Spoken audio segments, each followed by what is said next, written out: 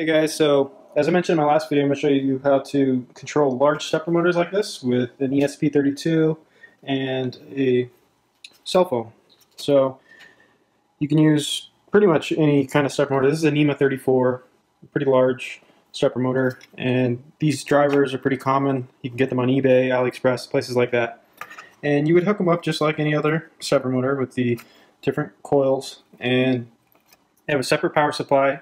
So you need a power supply for the stepper motor and then a power supply for the ESP32. In this case, this is using a battery, but you could use it with a 5-volt power supply. But you only need 3 pins on the ESP32, and you need 1 pin for the step, 1 pin for the direction, and 1 pin for the enable. You can tie all the grounds together. So for my code, which I'll put a link in the description for my code, I'm only using pins 27, 14, and 12, and ground, of course. But you could change it to be whatever you really want, and you don't have to use this ESP32. You can use my code for any ESP32. So you could use a bare ESP32, and the method I'm going to be using is Wi-Fi based, but ESP32 has Bluetooth, so you could actually use it with Bluetooth as well. So when I first started researching for this, I thought I was going to have to use a logic level converter to convert the 3 volts out from the ESP32 to 5 volts, because it says 5 volts on the silkscreen, but it's actually just little opto MOSFETs that don't really require much current to drive. So I got lucky, and you can drive these giant stepper motors off of 3.3 volts that comes out of the ESP32.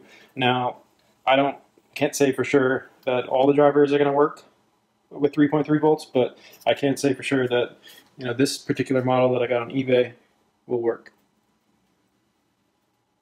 Okay, so when you open up the Blink application, you're going to see that I'm using 3 terminals and 2 sliders. And when I turn the ESP32 on, it's going to basically say the ESP32 is started, and it's going to reset everything to 0. Now these sliders, I have an angular position terminal, so when I type in a number from 0 to 360, that's just what I set. You can set whatever limits you want. And then I have the angular position slider ranging from 0 to 360. Then for down here we have the acceleration terminal and acceleration slider. So I'm basically just showing you can do it either way. And there's other things like joysticks and buttons that you can set instead of this. I just kind of what I wanted to do. So the serial terminal, you can kind of use that multi-purpose. You can type in different things for different variables. So I'm going to go ahead and turn the ESP32 on and play the application. So you can play or stop it. So when I turn the ESP32 on, it's basically going to blank this and tell me that it's started once it's connected to the network. So you see it flushed the values, and you can see I can go from 0 to 203, 360, back to 0. And it all updates. And I even have it telling me, how many steps it's taking. So I can just put the slider wherever I want, and it's pretty responsive. But I can also put, 90. Say if I want to go to 90, it goes to 90. But I also have it updating the slider. So when I go to 180, it's going to move the slider to 180 as well.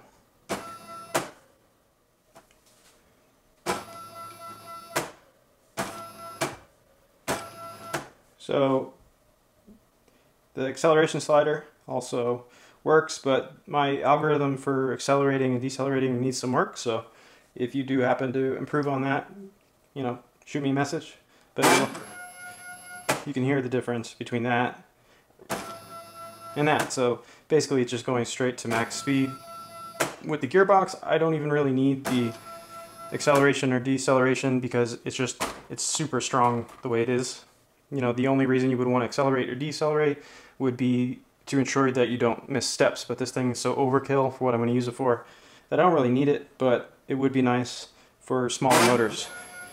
And so basically the longer the slider is farther to the right, it's increasing the delay basically between the acceleration.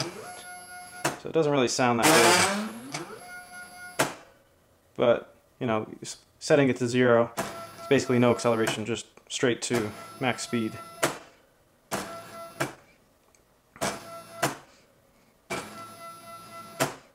So to set this app up, what you can do is create new apps.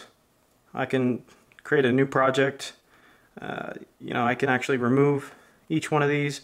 I can reposition them, make them, you know, smaller. There's a lot of other things I can add, like joysticks, and you'll see these little values here. They're, you know, fake currency, but you actually can buy more widgets, but all the ones I'm using here are free. But you can add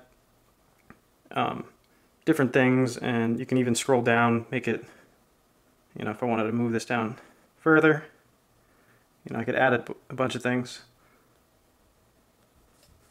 So if I wanted to add a button, I could add a button that turns on and off, and then, you know, do I want that to be push or switch, you know, momentary or like a toggle type of thing. And then, you know, the pin, you'll see this in the code when I show it. These are digital, you know, virtual pins basically. And for the terminal, if you look at that, you set it to whatever virtual pin you want. So in my code, you'll see what you need to set them to, and if they're being used, it'll say busy.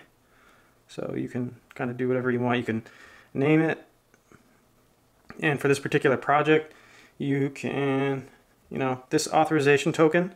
So if I didn't refresh this, you could basically control this as long as my ESP32 is connected still. So obviously I'm going to refresh it right before I upload this video, and so you can refresh, and now that token needs to be entered into the code. So now that I've refreshed that, I can't even control this until I update my code. So yeah, it's a really nice software. Blink spelled. I'll put a link in the description for the application as well as my software that I wrote. Okay, so as far as the code goes, you only really need to be concerned with the way I set each terminal up. You need to make sure you're attaching the right virtual pins to the right widgets, the Blink in the Blink application. And the other thing you need to pay attention to is the authorization token, your network name and your network password, and the steps per revolution for your stepper motor. So I'm microstepping here, as well as, you know, I have a gear reduction on there. So, you know, you just need to put in how many steps per revolution your stepper motor is, and then that'll pretty much be it. And then you can kind of play around with, you know, this and use the other widgets how you want. So anyway, hope you guys liked that video. If you did, go ahead and give the video a thumbs up. If you want to support me, you can support me on Patreon, or just simply commenting and liking my videos. See you next time.